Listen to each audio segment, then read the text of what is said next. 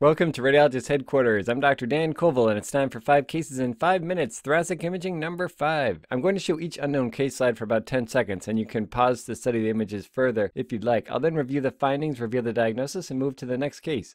Ready? Let's go. Case 1. CT chest with contrast.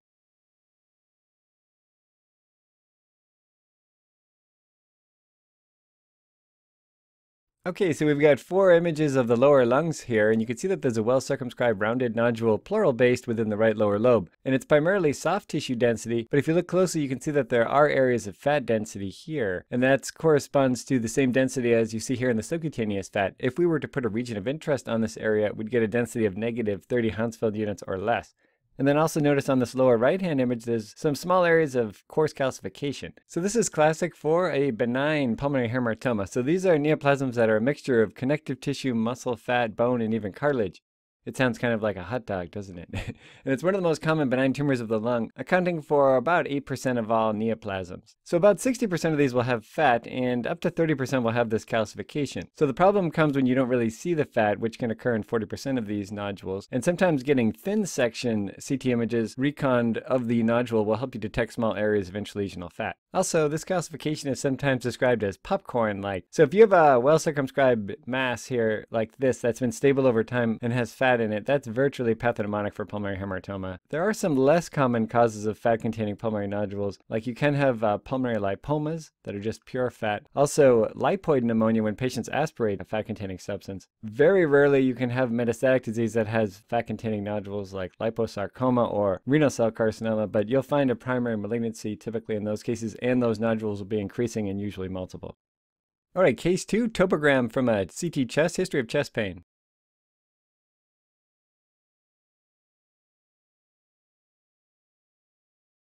Slide 2 of 2, here's the CT chest with contrast.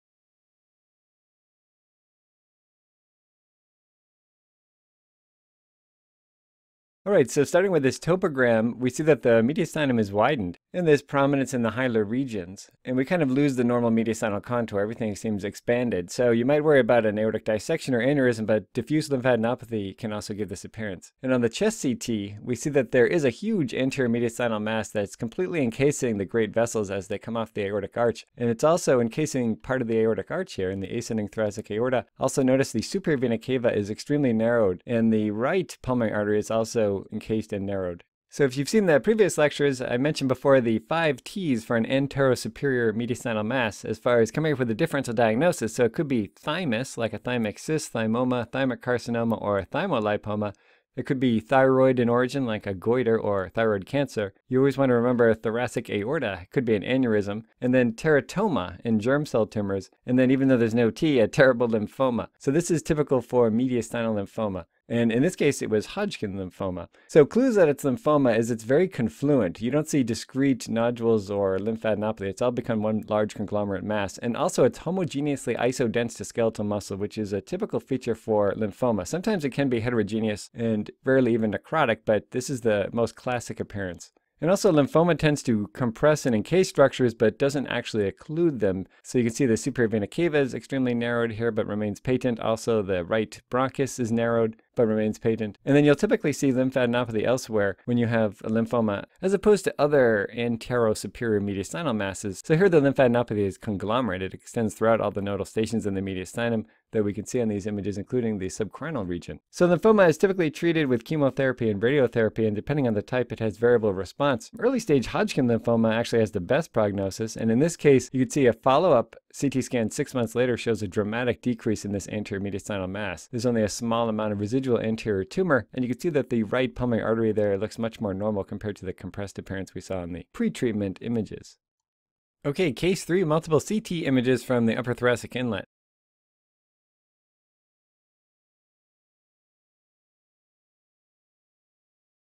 Slide 2 of 2 with comparison CT scan 6 months prior.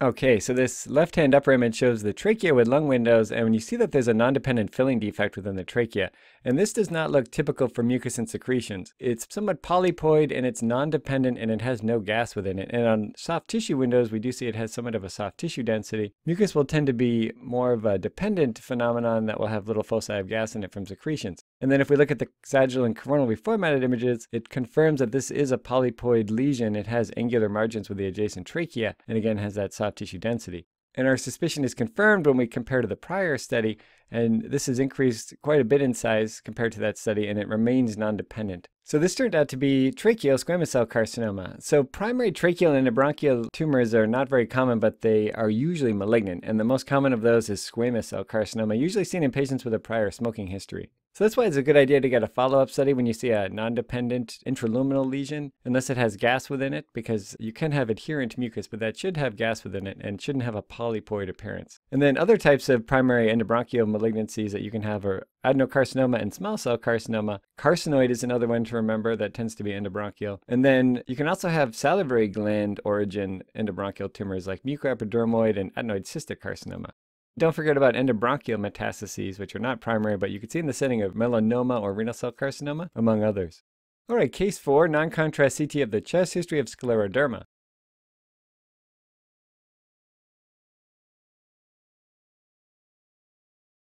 Slide 2 of 2 coronally formatted images.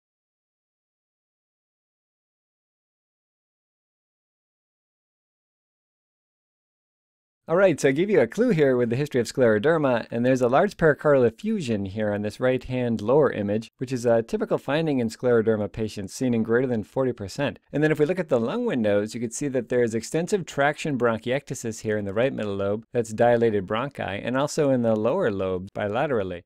In addition, you can see that there's macrocystic honeycombing, so we have these cystic spaces all along the periphery of the lung at the bases here, and then we also have subpleural reticular opacities here as well, noted bilaterally. Notice that we don't really have any subpleural sparing, and there are some faint ground glass opacities, but that's not a dominant finding. The dominant findings are these fibrotic changes. Then if we look further at these coronal reformatted images, you can see that these fibrotic changes of basilar traction bronchiectasis and macrocystic honeycombing with subpleural reticulation has no real apical correlation, so there's an apical basilar gradient. It's predominantly a basilar finding. So this is diagnostic of usual interstitial pneumonia, or UIP. So this is a pattern of chronic interstitial lung disease that's typically seen in idiopathic pulmonary fibrosis, but that's a diagnosis of exclusion. And when you see UIP, it's just a histologic pattern that could also be due to underlying systemic diseases. So typically that would include connective tissue disorders like rheumatoid arthritis, scleroderma like in this case, polymyositis and dermatomyositis, and then mixed connective tissue disease. You can also have drug toxicity that can give you this appearance like amiodarone lung, patients who've received bleomycin or methotrexate, and also patients who have asbestosis. That can give you a asbestosis-related interstitial lung disease. And in this case, the patient has a known history of scleroderma. And the imaging appearance, when you have this classic UIP pattern, is so specific it can preclude the need for a biopsy. So that's why it's important to be aware of these findings. All right, last case, history of tricuspid endocarditis, chest X-ray.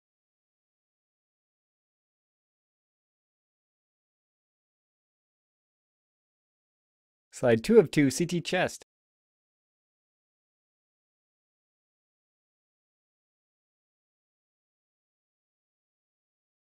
Okay, so this chest X-ray shows multiple vague patchy nodular densities throughout the lung, and you can see some of them actually have some central cavitation there, but it's difficult to see. Also, the patient has a right PICC line, which tells you that they're getting long-term intravenous therapy for something.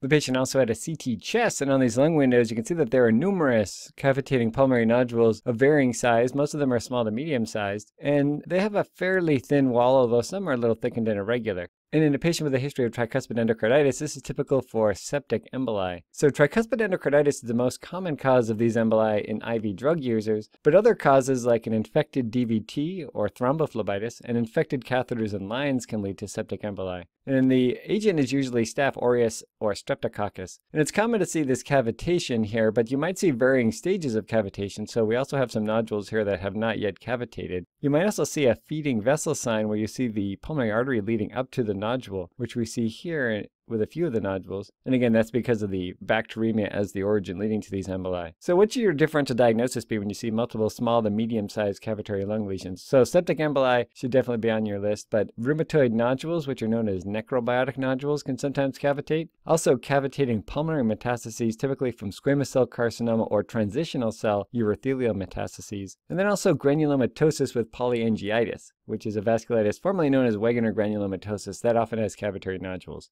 All right, I'm sorry to say goodbye, but that's it for 5 cases in 5 minutes, thoracic imaging number 5. I really hope that you enjoyed this lecture, and if so, please subscribe to Radiologist Headquarters on Apple Podcasts and YouTube. It would be legendary if you shared these lectures with even just one person or left a podcast review. You can also leave a comment or a question on YouTube, and I'll do my best to answer it. Visit us at radiologisthq.com for more info and to follow us on social media to get updates. Thanks, and have a great day.